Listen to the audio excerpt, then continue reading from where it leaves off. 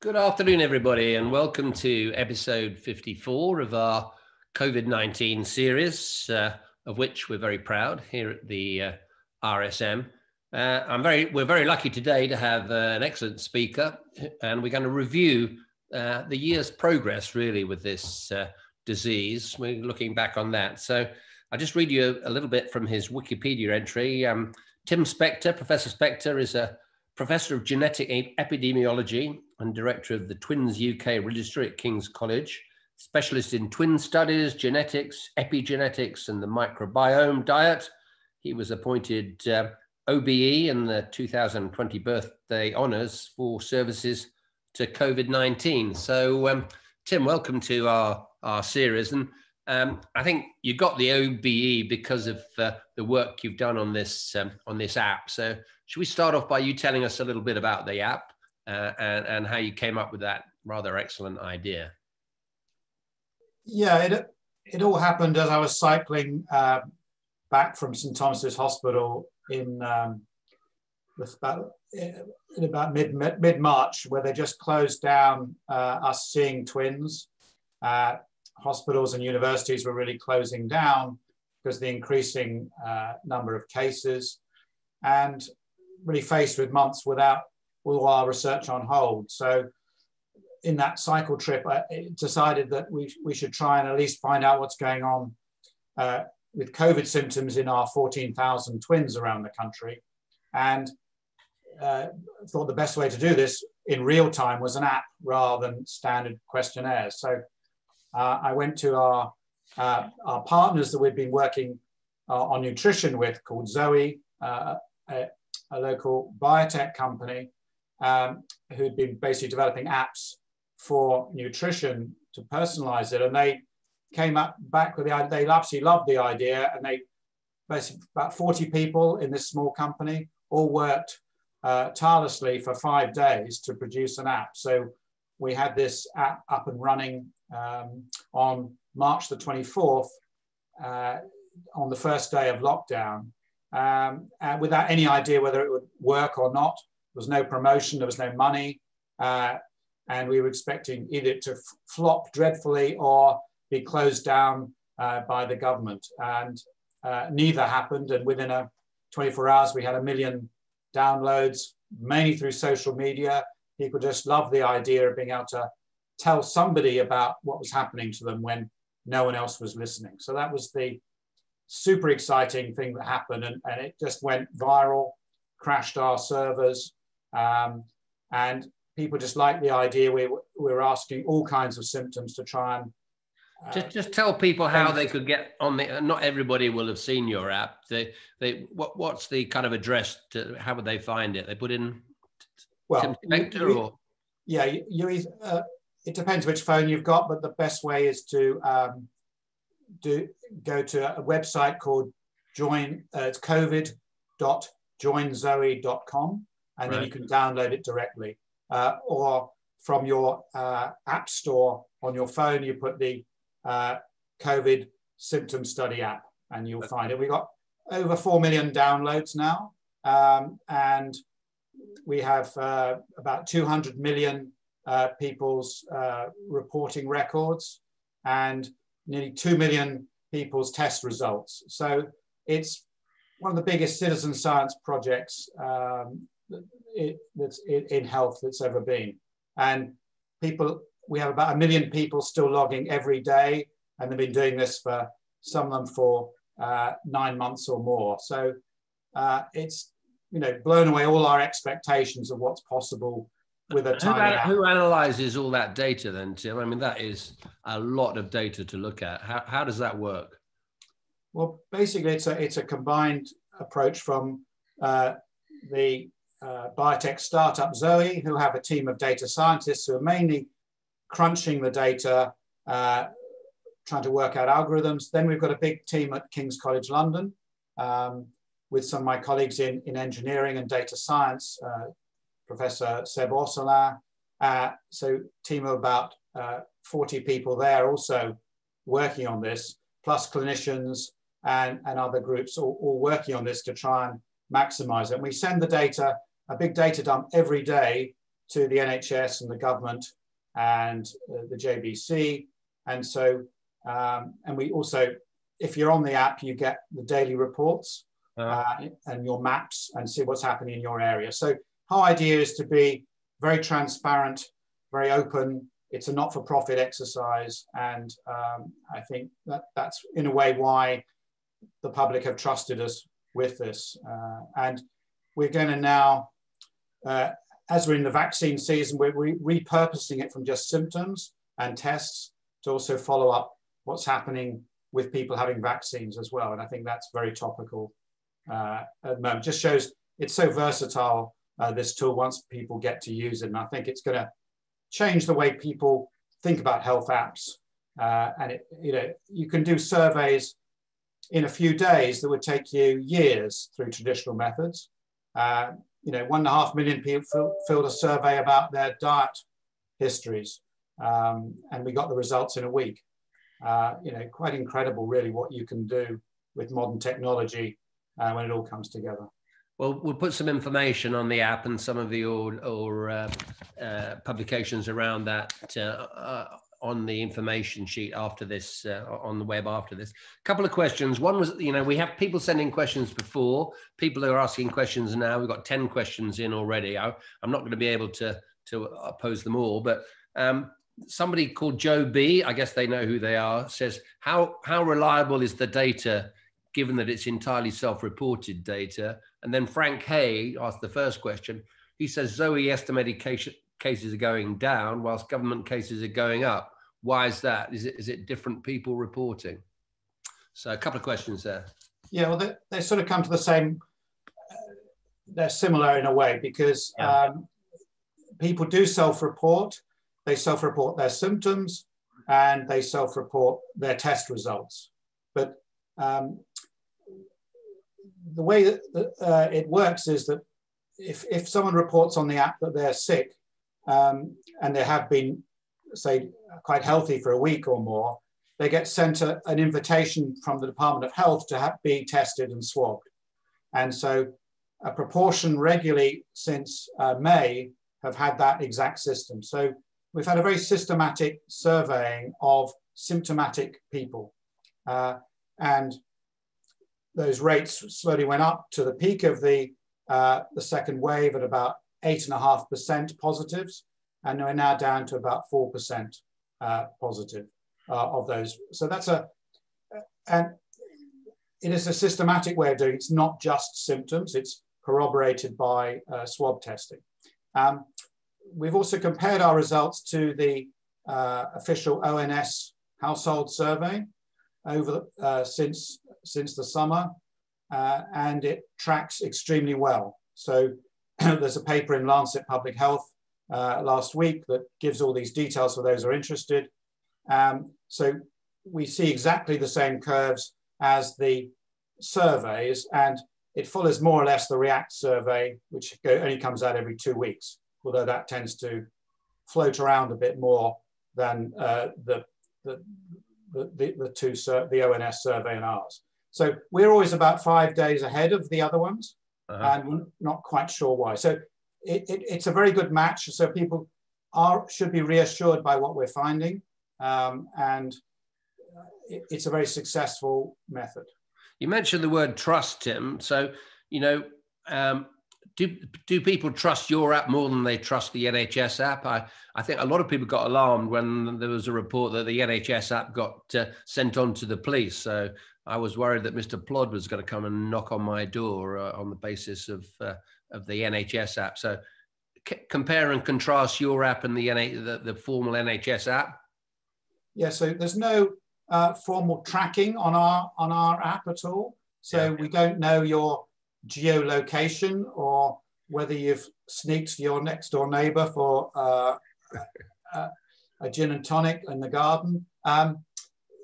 It's based on postcodes, and so we only get a very rough area, and people do trust us more. And certainly when the NHS app was launched or failed to launch it several times, people felt much more secure giving their data to us than to the track and trace one. And I think that's mirrored not just in this country, but also in other countries. People initially download the government one and then start deleting it, which they haven't done with ours. So I think as a longer term one, people are more relaxed about it because they're in control. And we can't, if they don't enter data, we can't do anything with it. Do you know how many people have got the NHS app? Is that data available? Or you've got 2 million people on yours, did you say? How many on yours? We 4 million people downloaded ours. Right. I heard that at one point, about 15 million people had downloaded the NHS app. Yeah. But I think most are not actively using it. Yeah. Yeah. So it's people didn't like the fact that it was a sort of Big Brother side to it, and that they might be wrongly flagged up also for being in contact with someone. So I don't think it's been a great success, the track and trace app, as far as I'm aware. I haven't seen any great data, but it was never, my view was it was never likely to be a success, more than a fraction of the total, all the plans together to reduce things. So it was overhyped anyway. And we had a lot of politics starting our app about pressure for us to shut down in case it distracted people from the official app. But luckily we kept going, and it's proved a fantastic research tool as well.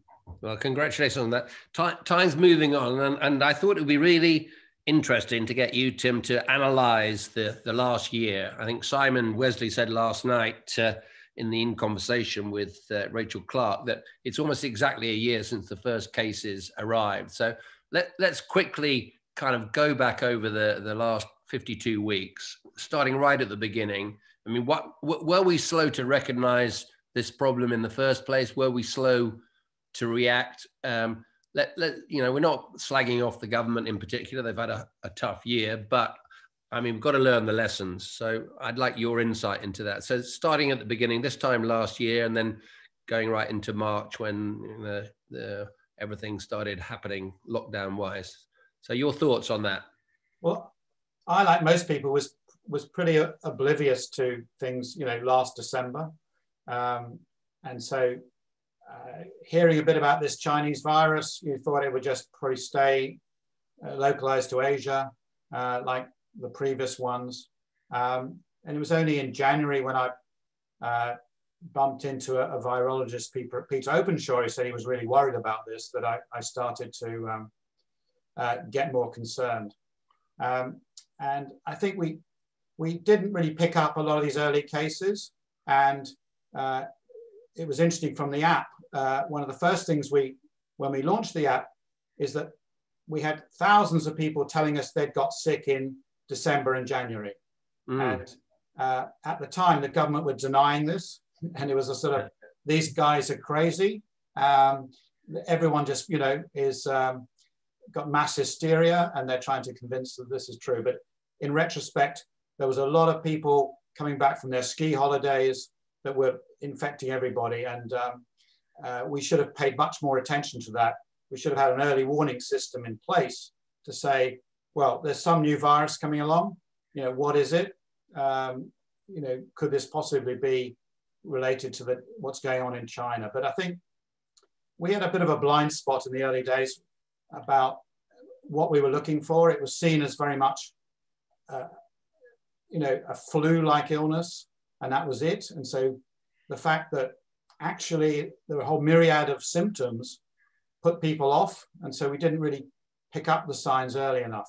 We were just, we were picking experts who were respiratory flu experts, and they didn't look outside that. That's why we only picked 2 symptoms at the beginning.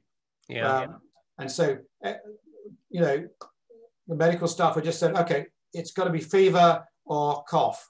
And if you don't have those, well, you can't really have it. And so they were missing half the cases because we didn't collect any of that information. We didn't take a broader view of this whole problem until much too late. And by then we're well into wave 1, and we had this big problem about, even when we picked up anosmia, as you know, a few clinicians had pointed out this was coming up as a sign in intensive care units and should be looked at. Our data very fast on the app showed this was 10 times more predictive than any other symptom, and that 60% of people with COVID lose their sense of smell. And yet it took 7 weeks of lobbying before the government and NHS changed their criteria to even allow people with this to get tested. So there was a lot of this resistance, rather a mindset that I think was wrong at the time, that this is just a flu-like illness and everything else is a distraction. Well, there was a lot of criticism from Richard Horton, John Ashton, et cetera, and lockdown was introduced, I think, 23rd of March. And I mean, the received wisdom is that it was 2 weeks too late, but do you think that's right? Maybe it should have been before 2 weeks that they started to restrict people's movement. Certainly wasn't ideal to have Real Madrid coming in to play Liverpool. No, I mean, I think everyone admits there were big mistakes made, and it's obviously easy to do that judgment in retrospect. But clearly the modeling was wrong. The advice given to the government was wrong. The way the doubling rates were calculated were wrong. We should have listened to what all the clinicians were saying in Italy. They were shouting, saying, "You guys are crazy. You should shut down now while you've got a chance." And we didn't, and because I guess a bit of hubris, thinking that Britain does know best, and that I think this should be a great lesson in humility, that we're no longer head and shoulders the best medical system and intelligence in Europe. We need to look around what's happening in other countries much more than we do. Let's dump British exceptionalism, shall we? Okay, so we're in the lockdown now through March into April and so on. I mean, what about the fact that at the end of lockdown, we went back pretty much to normal? In fact, Eat Out to Help Out was actually encouraging people to mingle and in restaurants and so on. So was that a mistake too? Yeah, in retrospect, it was a mistake. All of us enjoyed going out, but I guess what we've sort of learned, I think, is that this stop-start idea of lockdowns causes the problems. And the idea you go from a total lockdown to then a release, where you pretty much go back to normal, is counterproductive. I mean, luckily, rates didn't shoot up straight away in the summer. It stayed low. And I think that was partly because of the weather. A lot of it was outside. And I don't think it did as much damage, the Eat Out to Help Out, as people have said. But I think it was the general mentality that you have these periods of lockdown and then a release, and everyone goes crazy. And then you advertise there's another lockdown coming up, so everyone rushes out, meets all their friends, goes to the pub, increased infections. Then you lock up with your family and household with your infections, and it increases again. And we're seeing some of the effects of that in places like Wales at the moment. Yeah, just talk us through Wales, because they've gone from sort of extreme lockdown to total release, and then now they're stopping people drinking alcohol and closing pubs at 6 o'clock in the evening or something. So, I mean, that's quite a model in how not to do it, isn't it? Not that I got anything against Wales. It's a lovely place. Well, yeah, I mean, poor old Wales really suffered because they were one of the first. South Wales was one of the very first epicenters of this in March. And they had lots of sports events. They had a stereophonics concert there. Everything happened in that area. And they had rugby matches, all kinds of stuff that shouldn't have happened. And so they're really bad cases in the beginning. And they now have nearly three times the rate of the rest of England at the moment. And they've run these experiments of these fire breaks, which a lot of people were calling for at the time. but they should have been realized this is a pure research experiment. And when you look at what's happened to Wales now, the rates, they came down with the fire break, and they're going back up to where they were and heading higher after that fire break. So they don't work. And I think we just need to realize that that's a very good model of why you need a longer term policy to deal with social behavior. People will react to these short, sharp changes socially, and with compliance will change. And you know, we're not lab rats, and none of the models that some modelers are putting out there really realize that as the environment changes, people's reactions will change. It's a dynamic effect, not a purely one that you can map out on a bit of paper. Of course it is. And then, I mean, in London at the moment, the vibe is that the rates are going up, and I'd be interested to hear what your app is telling us about that. And you know, the rumor is there might be, we might shift to tier from 2 to 3 next week. So that's just going to drive everybody out on a sort of mad pre-Christmas shopping spree this weekend, isn't it? And so what are your thoughts about that? Where are we in London and beyond London? So the rates today nationally, and people can see this on the app if they want to go to it. So we're around 19,000 new cases in the UK a day, which is down from 43,000 about 6 weeks ago. So 40% of where we were. The north is doing really well. There's still R value of 0.8 in the north. And we're all merging around the middle. And London, the east is doing well, southwest is doing well. But London is, the decrease has stopped and is flat or slightly increasing. And we see, when you look at London, you see differences between north. Most of the cases are in the North London at the moment. So, but I think it'd be a big mistake if London goes into tier 3. I think everybody should be coming down a tier and stay somewhere between tier 1 and tier 2 until April, until we see vaccine taking effect. And this on-off business is a total disaster, and we should absolutely avoid it. Look at Wales, see all the problems that causes.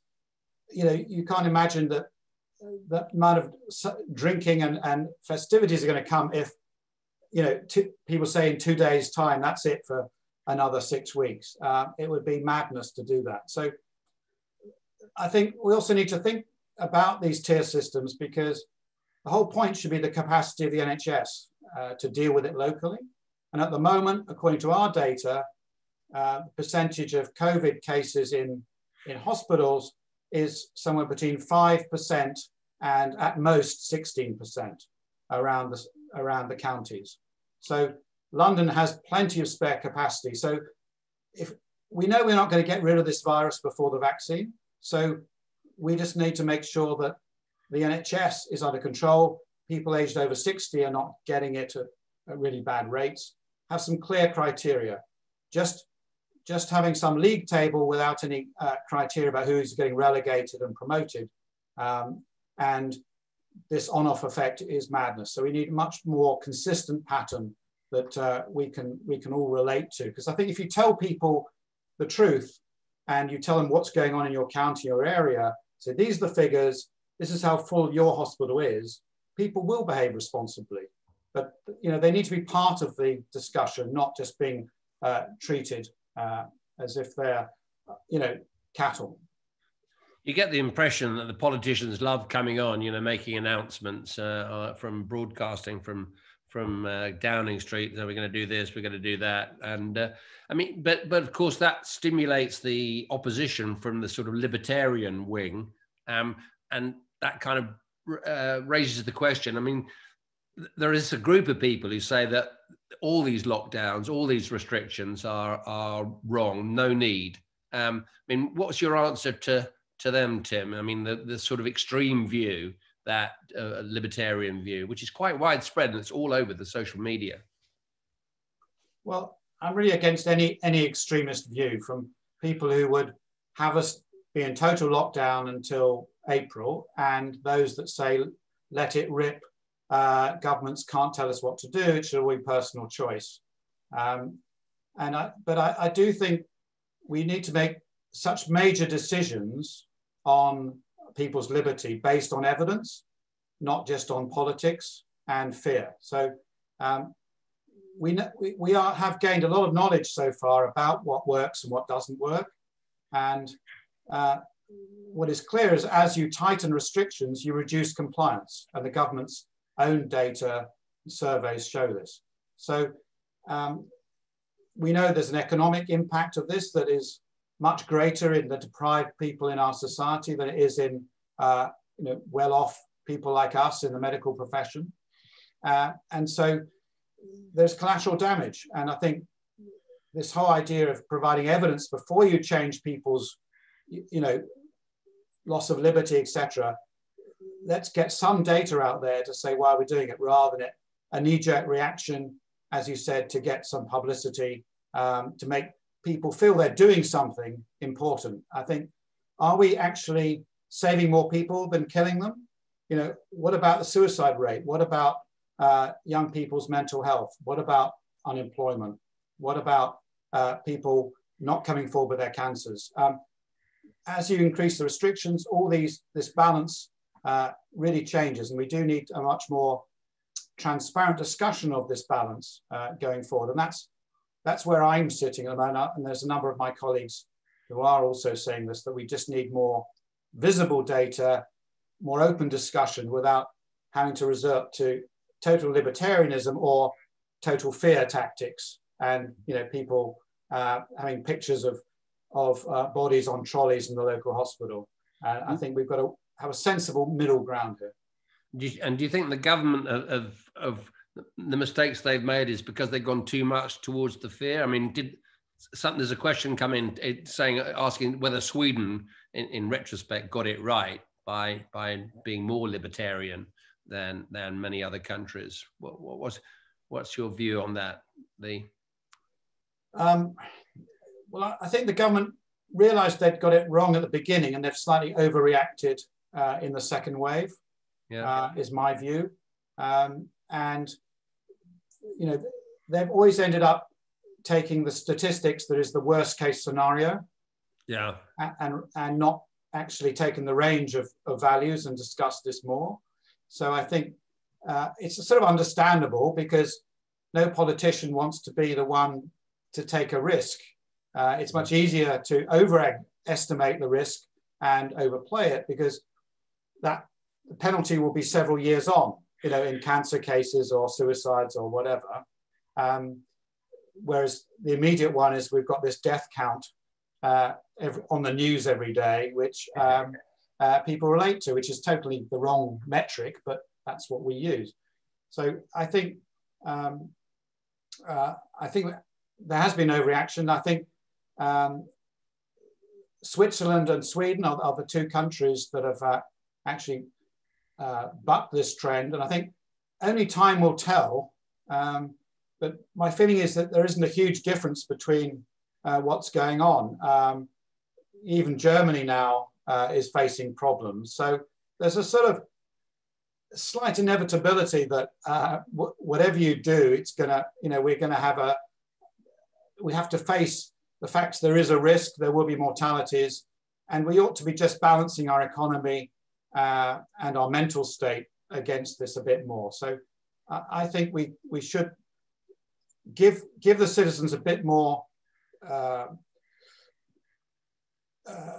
scope for them to be, give them the data and allow people to act responsibly, like they've done in Switzerland and in Sweden more. So, but time will tell who's correct, but I suspect there won't be huge differences across Europe. I like trust the people. That's a pretty good message. Well, Tim, listen, your app is pretty clever, but can it tell the future? And what is your app telling you about the risk of phase 3 and whether the vaccines are going to make a major difference? And I don't really mean the app. I mean, I'd like your opinion on, obviously. Well, the app is not a crystal ball, unfortunately, but we could have an algorithm for it. So at the moment, we can just about plot a couple of weeks ahead. Yeah. But looking at other respiratory virus epidemics, looking at what happened in other areas, it's clear there's a wave-like pattern to what we're seeing, that regardless of what you do, these epidemics come and go in waves. And although there's some disagreement about terminology, I think it's fairly clear we're coming out of the second wave.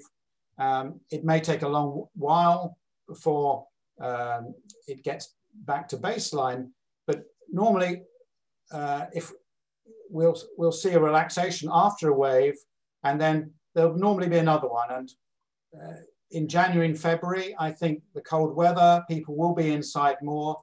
The virus likes cold weather. We will have, in my view, some, I guess it's more likely to be in February, a third wave that's going to affect us before the vaccine really kicks in, which in my eyes will be about April. So, but hopefully if we're vaccinated, hospital staff and a lot of the old people before February, there's a chance that the mortality rate anyway will be a lot lower, and the pressure on the hospitals will be less. So I'm much more optimistic now with these vaccines than I was, say, a month ago. Great. Well, that's a good Christmas message for us all. Catherine Royce, I'm sorry we haven't had time for the questions. We've got 57 of them there, so I can't possibly ask them all. I promise you we will look at the questions, we'll analyze them, and we'll put them to a panel in the new year. But Catherine Royce says, so what's Tim's view of the Christmas 5-day breakout, she calls it? It's quite a good expression. We're given by our dear leader playing Father Christmas on his way back from Brussels. The 5 days breakout, good, bad, or indifferent? I think he was between a rock and a hard place. The British are very obsessed with Christmas. In other countries, Christmas is just 24 hours. And so they turn up for one meal, get drunk and go home the next day in most of Europe. We spread it out and get drunk for a whole week. Yeah, and that's a bit of the problem. So I think if he hadn't relaxed the rules, people would have broken them. And so some relaxation had to be in place. What I'd rather see is that it's concertinaed, people might have done this in a more spread out way. But I think to be honest, it's a reasonable compromise. I don't think there's any perfect answer to this. I just hope that people don't overdo the socializing. And the key is not having too many different households mixing in that time. And then afterwards, possibly people should think about keeping to themselves afterwards, so that if they are infected, they don't spread it around afterwards. So I think we will see a slight upsurge after Christmas, but hopefully it's not going to be too bad to overwhelm anything. It's easy to criticize. It's hard to come up with the perfect solution. Okay, Tim, we're nearly running out of time. I got one last question, which is, you're a bit of a crystal ball man. So next year, just give us, what's going to happen next year? The longer term. When is this going to be over? This tedious process that we're all subjected to. Your thoughts? Well, I think the acute problem, will be over by April, and then we'll be in a phase of, for at least another year, of having low levels of disease, outbreaks, small infections that will come and go. And I think we're still going to be having social distancing for at least another year. But hopefully this isn't going to affect us too much socially. And I think a lot of this will hopefully be more voluntary. As you indicated, we're unlikely to instantly go back to our previous practices. Half the population are probably very happy working at home now. And so there will be less people commuting, less people on public transport. But I think we've probably got at least a couple of years where we're going to see this virus appearing and disappearing, like we used to just having bad flu breakouts every year. And we're going to have repeated injections. We may be tested to see if we have antibodies, and we'll be understanding a bit of the interactions for our patients, those on immunotherapies or other drugs, much more about that. So I think this isn't all going to be over in one go.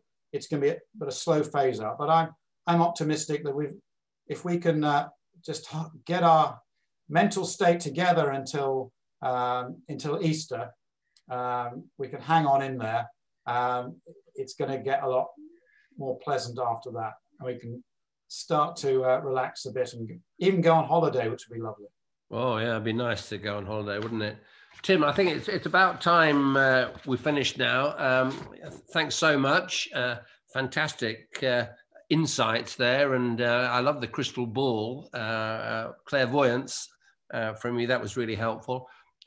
Congratulations on your amazing app. I encourage everybody watching to log on to that. You've got the OBE. I think you should have probably been raised to the House of Lords. Lord Spector has a ring to it. Don't go away, because I've got a few announcements to make. We have at the RSM produced a short half-hour, 30-minute video entitled "COVID and the Festive Season," and I guess the message is stay smart, stay apart. Don't cuddle your grandma is the bottom line from that. And we've got Kate Garraway, who her husband unfortunately been devastated by this disease. He's still in ITU, I think. Then next Thursday, last one of these for the year, Simon Wesley is interviewing Clifford Scott, and they're talking about policing health in a pandemic. So actually, a lot of the things we've been talking about will come up there. I mean, I think that is really interesting. And also our In Conversation series, we're very proud of those. Rachel Clark was on last night, and next Wednesday, Martha Lane Fox, who had a very interesting career and a devastating car crash, of course, in Morocco, is talking next Wednesday evening. So, Tim, any last thoughts? We need a Christmas message to our viewers, and they pass that on to all their patients, and mainly medics and healthcare people watching this. And any last thoughts of? I think there are things that everyone can do to be safe at Christmas that don't involve testing. 60% of people with COVID-19 have loss of sense of smell, and so test yourself and your family regularly, because it can be hard to pick up in children and the elderly. So stick some coffee beans under their nose or things like that. And 20% of people with COVID symptoms are not the classic 3 that the government NHS believe in. So do keep an open mind on what COVID is, because I think if we focused and gave information about, that fatigue and headache are the very first signs of COVID in the first few days, we could cut down a lot of these infections at Christmas. So if you're in doubt, don't take a risk, stay on your own for a few days. I think that would be my Christmas message for everyone, to stay safe and obviously eat as healthily as you can to keep your gut microbes helping your immunity. So we need a Mediterranean Christmas, do we? A very diverse plant Mediterranean Christmas, not just Brussels sprouts. But okay. Plenty of red wine, that's good for you. So yes, well, I've got a cellar full of that downstairs. So thank you so much, Tim. You've been absolutely brilliant, and have a good Christmas, Happy New Year, and I hope your predictions come true. Bye now. Bye.